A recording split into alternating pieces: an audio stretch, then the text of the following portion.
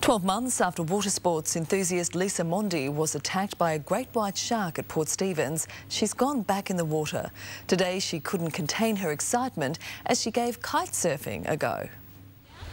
Lisa Mondy loves any sort of water sport, but her real passion is kitesurfing. I've been going pretty crazy, been stuck inside. Today you couldn't wipe the smile off her face as she was about to get back on her board. Can't wait to get started trying to get back up there again. But it wasn't going to be easy. The 25-year-old still has limited use of her left arm, the shark attack having destroyed muscle. There's a lot of muscle missing. You could probably see there the difference in my arm size. It also severed 3 main nerves. Even if I only got to ride a couple of metres, that would just be the most amazing feeling. I'd say I'll probably cry.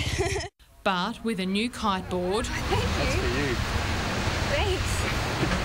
Really? Yeah. And a hand from an international kiteboarder... There you go. There we go. Lisa was ready to get back in the water. I haven't gone much past chest depth, so it's going to be, it's going to be a bit scary, but it's something that I want to go through because the water's so important to me. After just a few minutes, she was flying. Oh, that was awesome. It was a little bit clumsy, but hey, I got up. And ready to do it all over again. Lauren Bladwell, NBN News.